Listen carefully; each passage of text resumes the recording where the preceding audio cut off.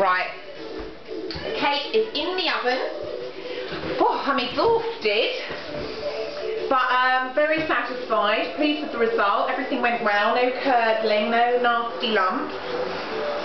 And this is the best bit, because I've got here a nice wooden chocolatey spoon, and I'm just going to lick the bowl and the spoon now. You know, a lot of people, they say this isn't good for you because of the raw egg in it. I say stuff that.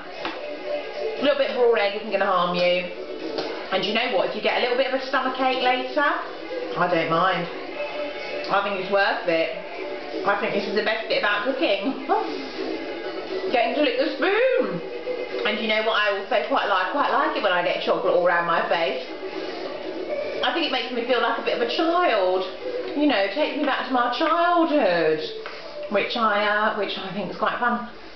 You know, I think that's something that I miss about the fact that I haven't had children, is that you know, one would like to do baking with them. You know, and give them the spoon to lick afterwards, and you know, kids always get chocolate all around their mouths. As it is, I'm the only kid in my household, I have to do it myself. Not that I mind. Do you know what? This is very good. Do you know what? There's so much sugar in it that it's sort of like caramel. Because as soon as I melted the chocolate. Right, we can get on with this. Oh look, I'm getting chocolate all over me. I don't care. I'll tell you someone who would approve of this, and that's Michael. You know, if he was here, I wouldn't get a look in. As it is, I've got all this chocolate to myself. Do you know what? I think I'm getting a bit of a sugar high.